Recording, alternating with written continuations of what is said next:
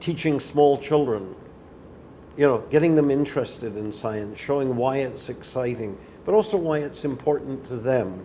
And as I said to you earlier, one of the things I think is extremely important with the younger children is to make sure they understand that science isn't gender biased.